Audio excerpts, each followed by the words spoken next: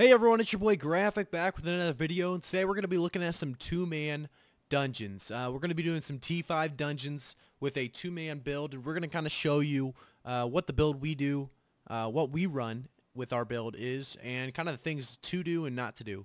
So firstly, when he's running this Druid heal, or he's actually running the Wildfire Staff, when he's using this staff, you got to make sure you understand that you're going to be healing through the mobs, and when you heal through the mobs, you actually get focused. Right here, the big part of our build is the Spectre shoes. You should be able to see that right here, as you're able to run around for 16 seconds while your mana or slash energy ticks down, and you are able to cancel it once you get to a safe spot. So now that we're at a safe spot, we're actually able to start on the boss. The first thing you're going to do is find a safe dungeon outside of the path of normal activity, because it's going to take you a little bit to kill these bosses. You are not splitting the fame, and you're not splitting the loot, so that's going to be the nicest part about this. But I will be just running a regular bow, poison arrows, and just attack speed with a mage cowl, inspector boots, and you can really run about anything you want as long as you have some kind of druid heal with you. Padme's is running a wildfire, like I said, or a wild staff, because he wants to level that up for ZVZ, so you can level whatever you're kind of looking to level up. You got a little quick glimpse right there of the build I'm running. And I'm running like tier 7, I believe, just because I don't really have too much scare in getting ganked. I do have a siphoned energy with me in case we do want to try to turn on the enemy players that kind of try to dive us. But nobody's really going to probably try to dive us, and if they do, there will be no worries in the world, because we have Spectre shoes, which will be off cooldown when we are attacking bosses. So we will literally be able to just pop those, run for 16 seconds in any direction, and they'll have no chance on us. Right here, you're going to see that it's a little hectic, and Padme's defense dies. He did have a lag spike there for a second. We are going to have to reset, but that's going to be coming to a close here, guys. I don't know if you guys saw the compensation and the little update on what we're going to get and what we're going to receive. This is, by the way, Padme's defense's gear setup. You're going to be able to see it right here. And he is running the Everlasting Spear on the Cleric Robe, and it actually didn't work there when he lagged. Because it was such a one-shot instead of it didn't get activated, basically, because it was such a burst DPS instead of a little bit of damage, and then it activates, and then more damage. So if you guys understand how that works, that's what just happened there.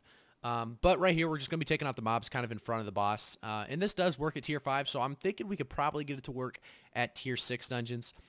Like I said, though, this is a tier 5 dungeon, and this is a green chested boss. We were able to beat up to blue chest bosses. We didn't actually get any purple chest bosses in our, what was it, probably 2-hour run of two-man dungeons. But this is definitely one of the strongest builds for two-man dungeons in my eyes. I mean, we're bursting these down pretty decently quick, not running too crazy of gear. At least he isn't. I'm running T7 flat, nothing too special. We bring about, let's see here, we probably brought about 20 poisons. So you're going to want to make sure you poison bosses with that T4 poison. It's about 700 apiece, not a big deal. Like I said, though, I am running I don't think I've said this actually, but beef stew is what I'm running. He's running a pork omelet for his cooldowns, obviously. And we're basically just going to try to burst all this down.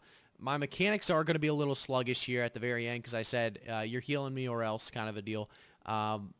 As I was kind of alt-tab for a second there. But we do actually end up taking this guy out, and finally, after we get the kill, we get about 5,500 fame for that. No real good loot yet, obviously, from the mobs, but you always get the good loot at the bosses, and, green chests aren't going to be the best loot, but you're going to be able to see here kind of how well we were actually able to take this out, and what we should or usually do what we usually do, though, is have Padme's throw his poison in there while I click all my abilities and get my burst going, because my burst takes a lot of clicks. Obviously, it takes a Q, a W, E, R, and D, and then I got to hit Q again. So by the time I have all that done, me throwing in a poison before I start all that is possible, but it kind of takes a little bit more time. So we have him throw his poison in first, and I'll follow the poison up. And so we are going to have a lot of damage down, and with the poison arrows and mage cows, you're going to be doing so much damage over time. With the attack speed as well, this build was a lot of fun for me to just kind of massacre these things. And it was actually a lot of practice on some of these bosses. When we had 2 bosses on a blue chest, we had a lot of skill shots coming at us, and we had to dodge a lot of skill shots. Right here, he's barely able to actually keep me alive. After this boss, we actually didn't have any problems, so that's why I'm showing you guys this boss, and it's probably, I think it was our first dungeon, is probably why it was, you know, the most problematic for us. But the Spectre shoes are going to be a big part, and if you're going to go Spectre shoes, they're about 200k a piece. We got 4.2 because they were actually cheaper than 4.0. And if you get in trouble, you just pop them, and you'll be safe. So right there, we got 9k fame a piece. And in the chest, I get a demon cape, which isn't bad, and then 12 loot bags and a couple runes and whatever else. So you're going to be able to see the setup here again. Like I said, you're going to want a Limhurst cape because the Limhurst cape is going to allow you to use your Spectre shoes for that full 16 seconds without running out of energy. But here I just reset my stack of poisons. And we're going to move on to the next boss now. And what you would like to do when you're running past mobs is you're going to want to make sure you get full health before you start running. And when you start running, you're going to want to tank originally in the beginning and then start healing. Right here, Padme's made a fatal mistake almost, but it looks like he's going to be okay. What you're going to want to do, though, is run past, take some damage, and then use your invis. If you do it too early, you know, you're wasting a lot of valuable invis time, and then you have to wait that 60 seconds. So if you're looking for kind of just speed and trying to get, you know, the best clear times, and just going for these bosses are a lot of fun in Tier 5. So I really do want to try Tier 6 with the same build. Problem is, my buddy Padme is very low spec on his Druid, so we don't know if we could probably do it yet. But for some of you guys that are, you know, running like a, you know, 300 out of 400, 200 out of 400 spec on that Druid, you for sure could do this with a 2-man. I feel like you should be able to at least do Tier 6, maybe green bosses, maybe blue bosses. Probably not purple, but you should be able to do Tier 6 for the most part. What we did actually notice here, which is kind of crazy, is there was an actual team in this dungeon. They just didn't clear the entire first level. So that's basically going to be the end of this video. We do go on to take on other bosses, but I'm not going to show you. It's basically the same thing as the first boss we just killed there. As we are running through this dungeon and following a team from behind, we don't actually end up fighting them because it's 6 of them, and I'm not really running that great of PvP gear. I mean, if we could catch him off guard, maybe, but Padme's wasn't down for it, so I'll throw him under the bus this time around.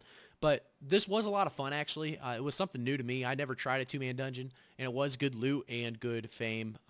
So I will probably make another video, something about this, maybe another build that runs a little bit faster. Let me know if you guys kind of like this PvE content as well, as I always give you guys PvP content, but not always PvE content. So let me know in the comments below. Leave a like and make sure you hit that subscribe button, as I have been grinding the hell out of Albion Online, and I'm loving it so much. So just give me some love in the comments below, and I'll see you guys next time.